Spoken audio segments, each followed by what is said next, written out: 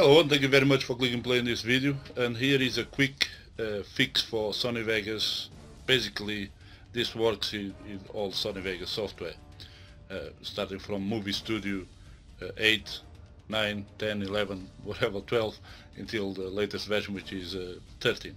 Okay, so this is a couple of questions we have loads of times is what happened to your system once you, for example, these windows appear, or the GUI, which means the graphical user interface. So basically I'm talking about the whole Sony Vegas interface in itself. And let's say you did something, you grab the trimmer viewer and you pull it out, and then you want to get rid of it, and you click there and it disappears. So how do you get it back? So to get it back is quite simple.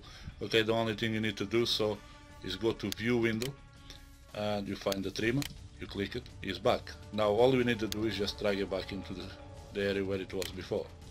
Now a quick tip I'm gonna give you here as well is, as you can see, mine, yours actually doesn't come like this. I put my preview window on the center of the screen because when I'm editing I like to have that, right in the middle of the screen, is right in front of my face, and it's a good place to have your preview window. But usually Sony Vegas comes with a trimmer on this side here, and then you have your preview window shows that. So that's personal preferences. It's entirely up to you if you want to do this or not. Another thing you may want to do, if you have if you have a surround system installed on your computer and you're working in a 5:1 ratio, so with speakers, what you want to do is click on this top here, change stereo to surround, okay, and apply. So if you're also recording video that records on 5:1 surround sound, once you bring the video into Sony Vegas, all the sound will be split into different areas, so you can actually mix and clean up unwanted noise very, very quick just by seeing what's causing all the noise.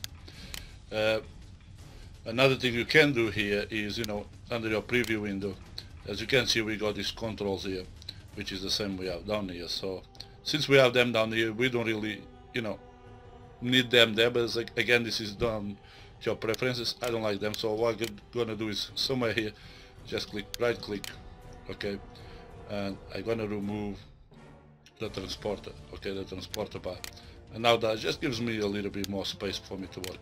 Okay, now the other way, so sometimes Vegas starts to crash. It can be down to file, I have uploaded a video before about file compatibility, but you can also do another thing here. So you can see I can just go ahead and mess up all my Vegas here, okay, delete all this. So I'm gonna delete video effects and stuff like that. Again, in the video effects, I just had a question about this. Somebody deleted the video effects by clicking on the cross, so they disappear from there. All you do is just go to your view here and find video effects, click, and it brings it back. Okay, there it goes. But now it shows there. You can rearrange them by drag and drop, arrange whatever you want that to be. You can rearrange everything. You can also move that to the top, to the bottom. Everything is under your view windows how to set this up. So I'll probably put another tutorial because this one is already going too long. Now I messed up my Vegas here, and the quickest way to next time, if next time I try to open Vegas, let me find my Vegas Pro 12 icon is here. Okay, when I click, you can see it opens the same way I left when I last used it, you see. Now, how do we reset this? So to reset this, close, okay, and on your keyboard, click CTRL-SHIFT and click, and double click on your icon, and you get this. Now, this may be a good idea if you find that you have a lot of crashes, or your Sony Vegas doesn't actually render the videos properly. The reason you want to clean all the cached applications is probably you may have a small memory, RAM memory, or your hard drive may be pretty much nearly full. So if your hard drive doesn't have at least 15% space, free space to work, you're more likely that's what's causing the problem. So you may want to do this is tick that box, delete all the cached applications sorry, delete all the cached applications and click and then click yes. So in this case I don't need, because I have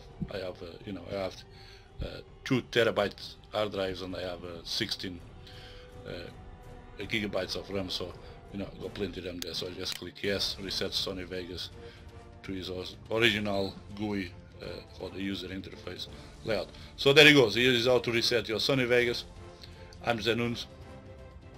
Please comment, rate, and subscribe, and post your questions below.